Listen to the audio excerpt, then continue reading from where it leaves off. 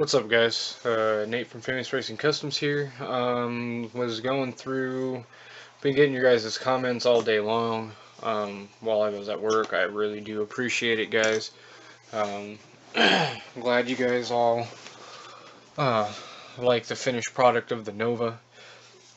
To me, it's kind of a little bit nostalgic, I guess. Just reminds me of being a kid. You know, it's what I love to do. Also going through, and I had a couple questions from um, one of my subscribers, nixxon66. The first one, he was asking how I do my black washes, and it really depends on. I use paint for my black washes, and it depends on the type of paint.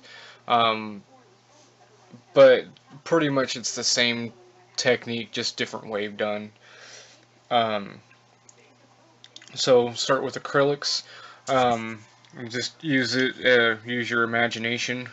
This is my water cup for because acrylics are water based, and that's what you clean your brushes with is water. And I like using acrylics more than enamels. Acrylics are much easier on your brushes um, and easier to clean off if you make a mistake um, or spill a little bit of it, or whatever.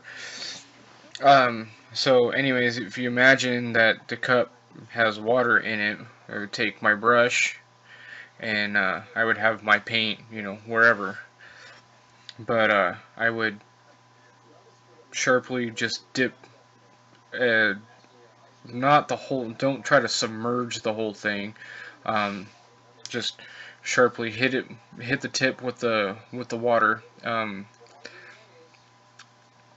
Uh, and well, with the brushes I use. Sorry. Um, I guess I should get a little bit more into um, the type of brushes. Most of your paint kits come with these full synthetic brushes. I don't like using them. Th sometimes they can be nice if you can get the right amount of paint. The bristles on the synthetics are just stiff enough where you can kind of pick your details out. I prefer to use a natural or a um, synthetic blend, which is both natural and synthetic fibers, but it's the natural brushes are, I don't know what they're really made out of, um, but they're a much softer tip, as you can see right there. This is a synthetic blended brush, so the outside bristles that you see there, and then in the middle there's a hard synthetic brush, so it gives it that spring back. Um, so these are the type of brushes I like using. The natural fibers will, when you sharply dip, will soak up the enough water that you need. And then what I'll do is I will barely touch the tip into the paint, and I'll get just a little bit on the tip, a little bit of paint on the tip of the brush. I'll usually let it sit for a second like this and let the water draw the paint back into the brush, and then what I do is I brush it along. If it's a little thick, it can be okay. Too thin is a bad thing, so you don't want it too thin. You don't want it too thick. It's something that basically I would practice on something scrap. Um, so I would paint whatever it is, grill, whatever. We'll just say a grill. So I'll paint the grill in. Well, let me grab the Nova real quick. So, okay, guys.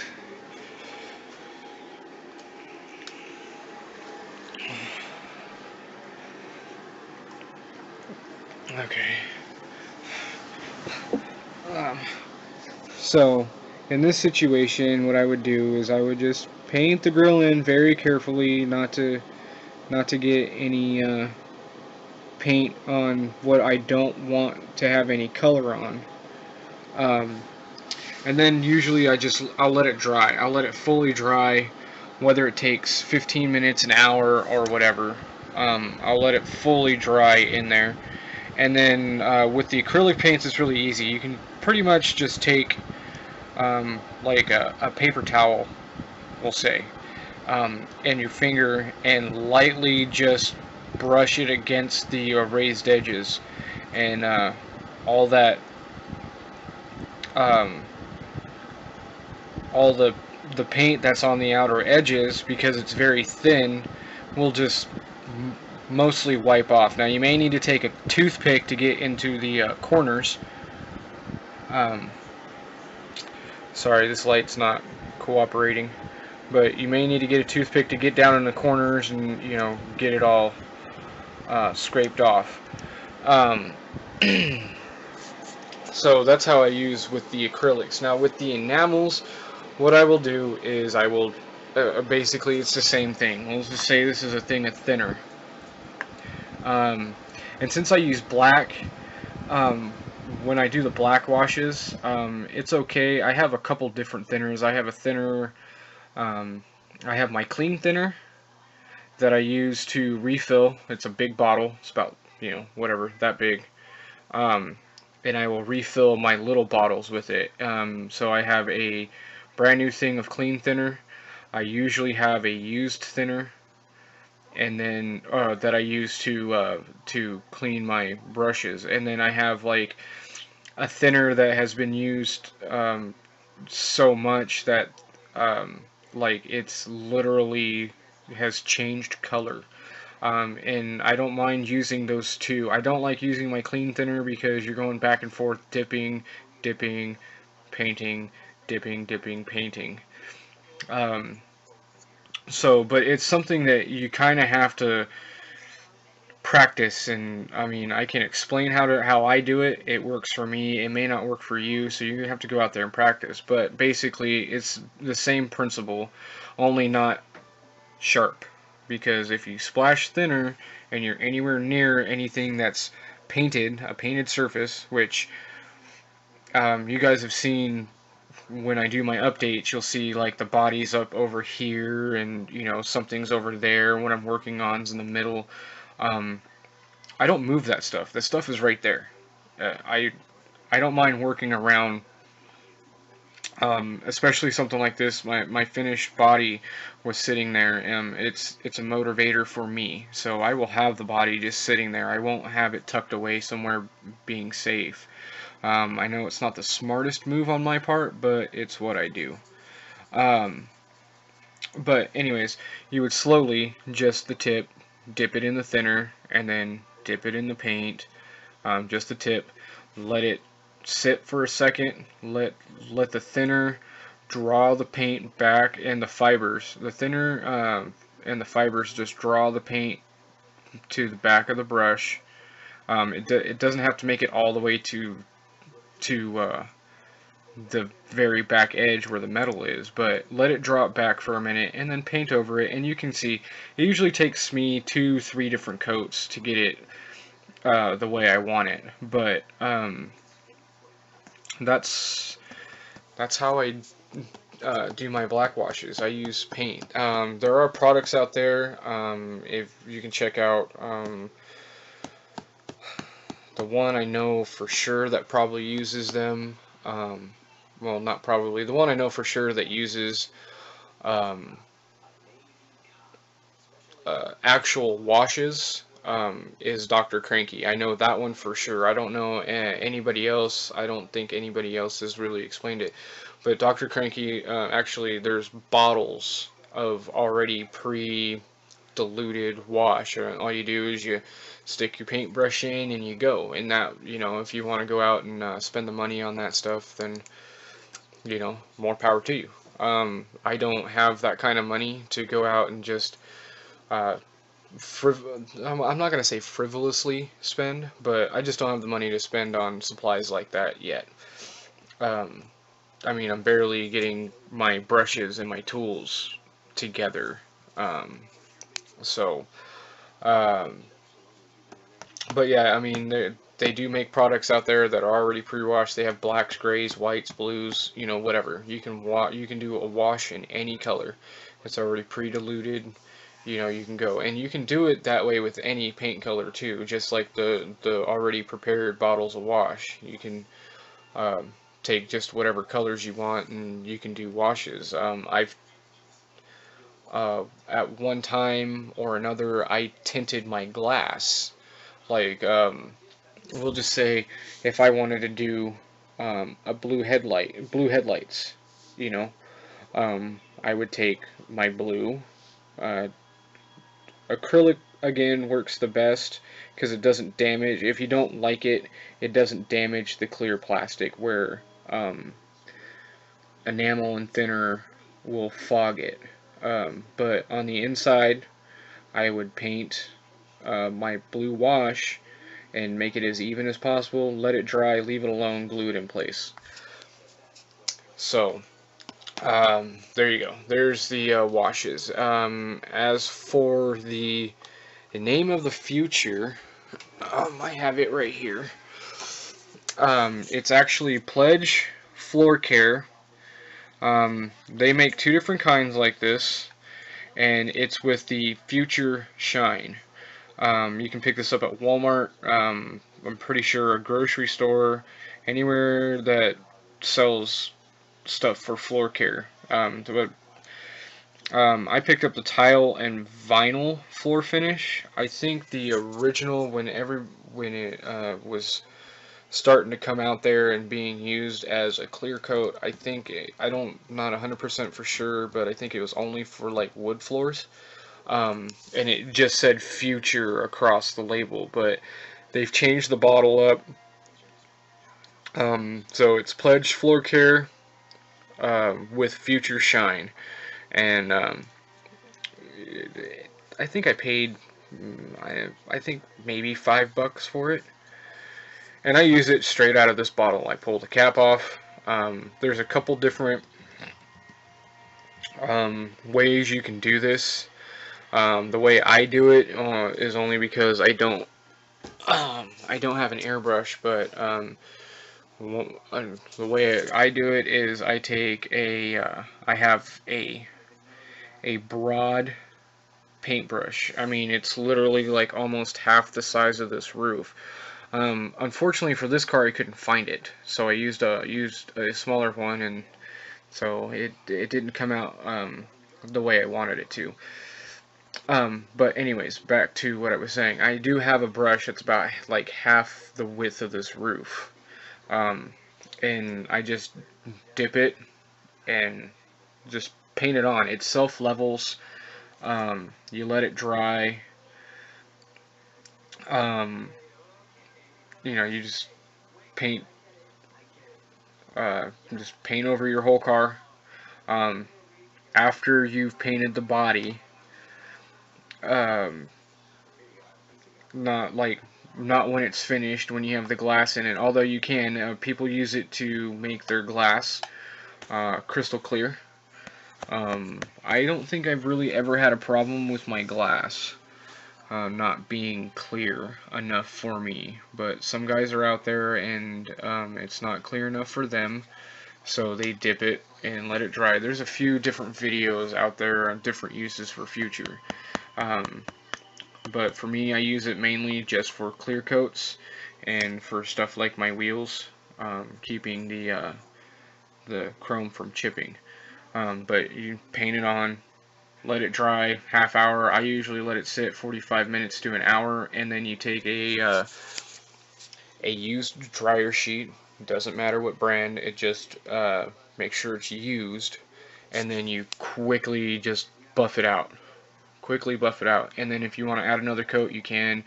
You just got to be careful on how thick your coats are, because unfortunately it will yellow if you use too much. Um, but you can do 5, 6 thin coats. Don't use too much. And uh, you know, buff it in between each coat. So I mean, if you're gonna do like this right here, has got 3 coats on it. So that's a coat, let it dry for an hour, buff it, a coat, let it dry for an hour, buff it, a coat, let it dry for an hour, buff it. So yeah. The other way is it is very thin. As you can see here, it's about as thin as water. Dr. Cranky has a video out there that he uses it in an airbrush. So some guys airbrush it, some guys hand brush it. I don't have an airbrush, so I hand brush. And this is, I mean, awesome stuff. Ask anybody who's used it before. I mean, there are clear coats that people would rather use, but in a pinch, low on cash, I mean, I've clear coated just about every single model I have. I even clear coated my big rig with that, and that's all that I used. So I have enough clear coat there to last me eons. I could probably retire from model building long before that's done. So, but it's not just for that. There's a guy out there. I mean, he's found a ton of uses just for future. He's got a glue. He uses that as glue. Clear coats to make his glass crystal clear. To make his chrome, I mean, blinged out. And that works for him. So I personally haven't tried dipping my glass. I just brushed on my chrome. So I haven't really tried a whole lot out there. But there are videos out there that show they have tripods and their cameras are set up. But me, I record off my phone. I don't have a tripod. I don't have stuff like that for it. My videos, as of yet. But so I can't get like a view where I'm recording a video and I'm working on my model and I'm explaining as I going along. I do it. I show you. And then I stop the video, go back to work, I show you again. So that best I can do is just explanations. And the reason why I didn't type out the explanations is because I speak better than I type. So, but I've kind of gone off pace here, I think, a little bit. So, nixxon66, I hope that helps. Any of these guys are more than willing to lend a hand, give some advice. I'm certainly not a professional at this. There's guys that's been using Future a lot longer than I have. There's guys that have been using washes a lot longer than I have. There's guys that have been out there building a lot longer than I have. I appreciate that you asking. And I see here that I'm reading, you're trying your wet sanding for the first time. So let me give you a little tip on that. Invest your money into things like these. You can pick these up at a hobby shop. I think I paid $6 or $8 for these, and they're sanding buffing pads, and I'm missing one. But 36, 4006, 8, 12,000. This, and I've cut mine off because these are way too big to use on anything. So,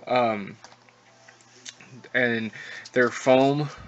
Oh, here's 2 stuck together. That's why I'm missing one. Haha. Okay. So, and there's 32. But they're foam,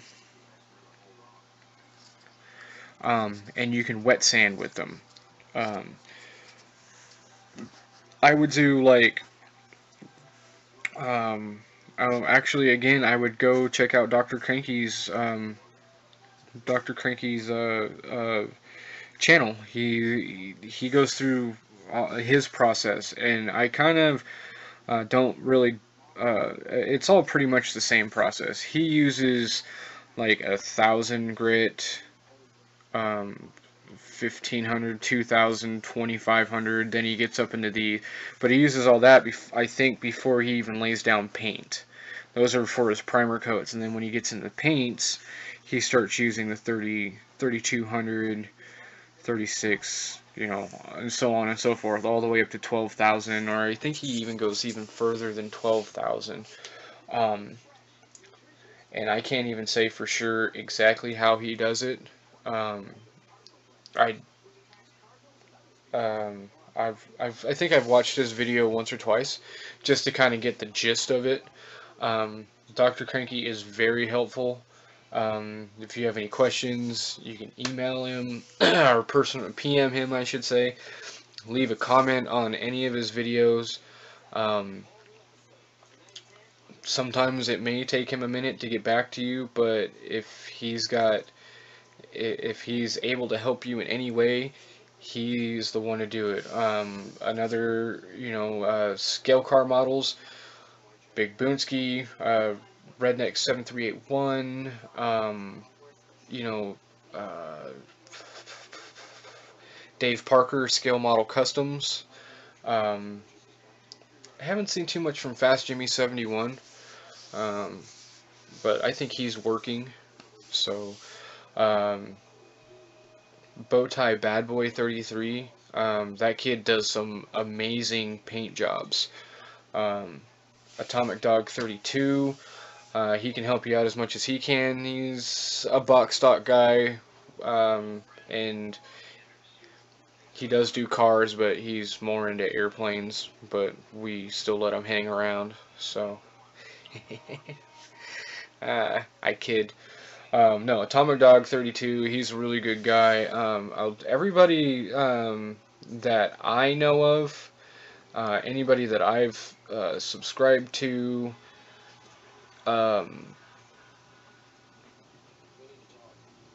anybody, like I said, that I know of that I have subscribed to, that have subscribed to me, I not ever had what I would call a real negative comment. People post their opinions.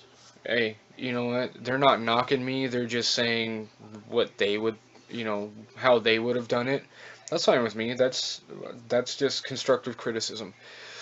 Um, I don't think I have any dislikes, any video dislikes that I know of. Um, uh, One guy, I wasn't subscribed to him. I don't know if he was subscribed to me, but Joe Thompson did a reply video, and it was just basically showing off his work. Go check his stuff out. He's got some pretty cool stuff. He's got a Ghostbusters themed rig with the Ecto 1 on a trailer. I think it's kind of badass. So, um, but yeah, this has kind of been a long and drawn out, fairly boring video. um, but uh, I'll just go through Bad Medicine, um, Redneck 7381. This is off of my last Finally It's Done video. So let me just start over again. Bad Medicine, Redneck 7381. I Love Poker Guy, Big Boonsky, bruh. Uh, the Geo Doctor CL. What is that? Gardio. Sorry guys. If I don't pronounce it right, I don't mean to. Lines, Hot Rods, Paul Rhodes, Dr. Cranky. Model Mine 72, Muscle Car Lover 11, Scale Car Models, another good guy. Uh, nixxon66 and Rambler69. Thank you guys for your kind words and your uplifting comments. Like I said, I get into a rough spot and, I do something and you guys give me nothing but positive feedback. And I can't thank you guys enough. Dave Parker, you've always given me some positive feedback too. Don't know where you've been. You don't do too many videos. I'm guessing you're working pretty hard these days. Um, so, but you guys out there, you guys make this community what it is. Big Boss Jim, uh, Scale Auto Customizer. Man, there's so many of you guys out there that I mean, I think I got like 150. I have 152 subscribers, and every time I turn around and I do a new video, I got another subscriber, another subscriber, another subscriber. It's hard to keep up and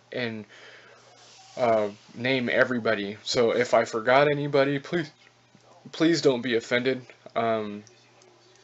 I mean, that's a lot of people to try to remember. So, but like I said, you guys make this fun for me. So, I guess with that, again, nixxon66, I hope this helped. I know I rambled on. I know it's going to be a somewhat boring video, but it's a little bit of a rant with an explanation. I have some work that I did a video last night. It never uploaded. I don't know why. But I did some work on the 67 GTO, the AMT kit that I hate. I cut the doors off, or cut the doors out, cut the trunk out of it. If you guys have any ideas, pitch them my way, man. I don't know what to do with that thing. So they're cleanly cut. They're good to go. I gotta figure out how to do hinges. So that's more like my practice vehicle because I don't like that kit at all. So it's a good kit to practice on because if I screw up, oh well. I'll make it into a junker if I screw it up. But just kind of trying to get some insight from you guys. What do you guys think I should do? I was thinking about doing one of those toothless zombie hunter Dr. Cranky cars, but I don't have like guns and missiles and stuff like that. So, and I know it doesn't have to have that to be a toothless zombie hunter or whatever. But I don't know. Guys, give me some ideas. I'm always open to them. Whatever works. Again, I'm going to open up, I guess, another side note. Again, I guess I'm going to open up the polls to you guys. I did this a while ago with the Pete and my tow truck, my 77 Wrecker, which I still have not done a final video on. Holy crap, I forgot about that. I'll do that next. But I left it to you guys to decide whether it was going to be the Pete or the 77 Wrecker that gets built next. So I'm going to do that again. I'm opening up the polls here. I have the 55 Cameo, raised up, nasty looking, muddy truck. The 75, I think it's 75, whatever, the Duster funny car.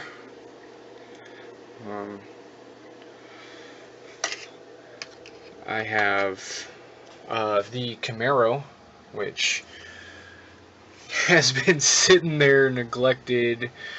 And I have the bike, the chopper.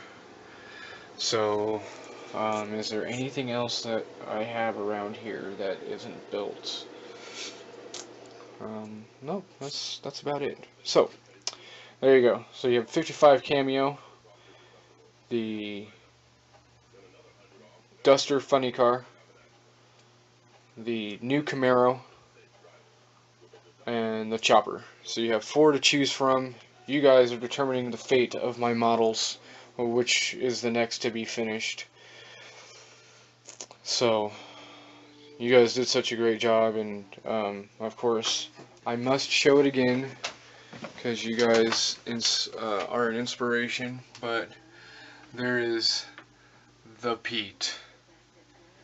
Still in all of its glory. You know, and for as long as it's been sitting up there, it is still quite clean. I have not even taken the time to clean off any of my models yet. I don't know. You really can't tell on that one. But there you go. There's dust. Dust everywhere. So I'm thinking that's it. Yeah, because then I have the goat. What else do I have in there? Let's see. Oh, I guess I have the double dragster. Still needs to be done.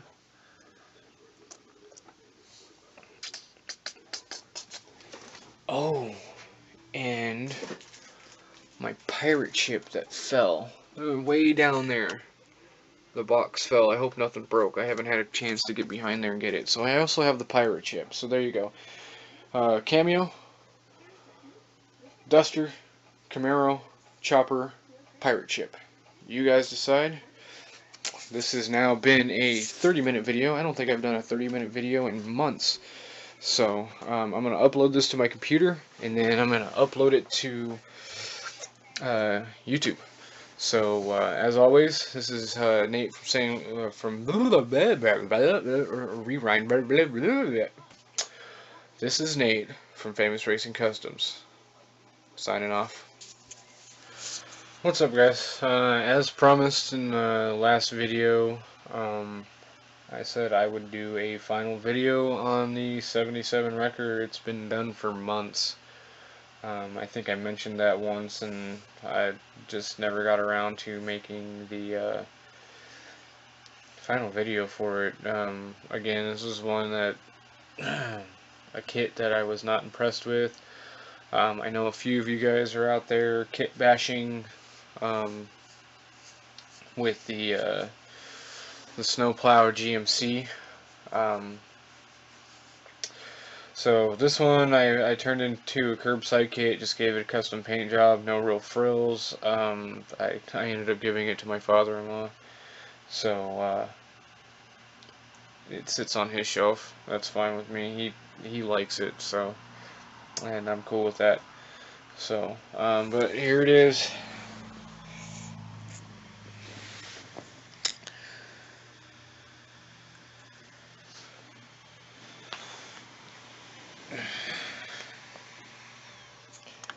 It's got the same color as on Cranky Head, with the, I believe that's the olive flat wheels.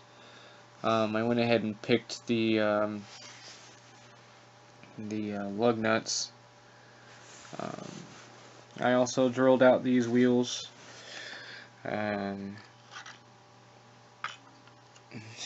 Wasn't really happy when this thing even came together, so I didn't even bother. I had it mocked up and was looking at it and just decided that whatever, it's already a curbside kit, so I'm not going to worry about making the leaf springs or anything like that. These dents are ridiculous. And nothing real serious interior wise.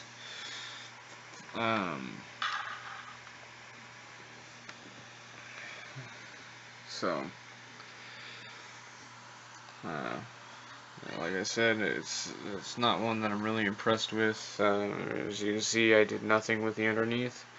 It's a curbside kit, so it just sits there.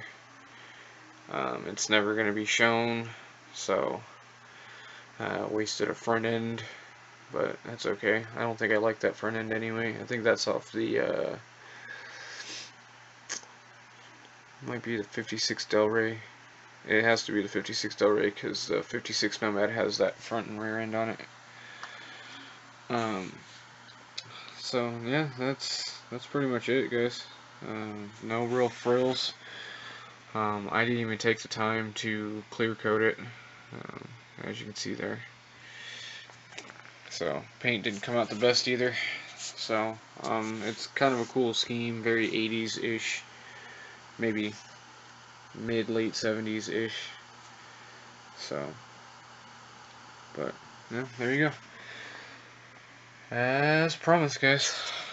I got my movie maker working, so as of right now, I'm going to bash these two together and make one video. Let's see how well this comes out. Hopefully it's not too big that I still got to get Format Factory and Squared 5, but I mean, at least Movie Maker's a start. I can start editing my videos again. So anyways, guys, like I said, there it is. Yay, woohoo. That thing really was a pain in the ass. Big Boonski's looks way better than mine. So there you go. So that's it. Nate Famous Racing Customs, signing off.